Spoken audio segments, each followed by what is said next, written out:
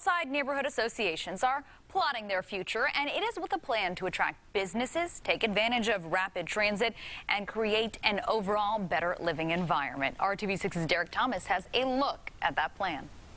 It says right here on the Quality of Life Plan summary, we're going to make a difference. It's our turn. It's our time.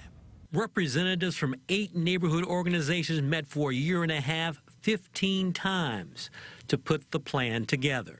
It's not someone telling us what we need to do. It's us telling us what we need to do and how to achieve that plan or how to achieve that goal and growing from there. One of the ways to grow is by having convenient public transportation, most notably the Red Line to connect the South Side with all the other parts of town.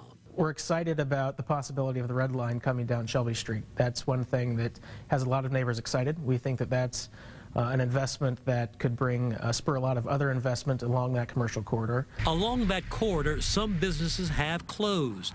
Some properties are vacant. New businesses are being courted.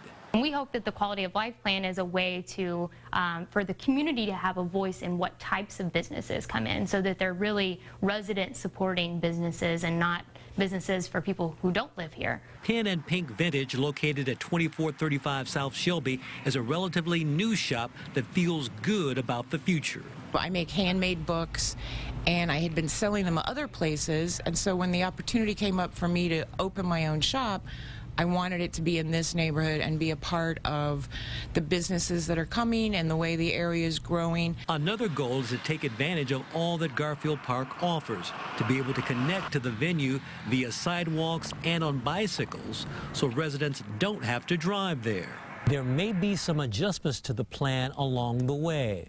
Flexibility is the key. Derek Thomas, RTV6.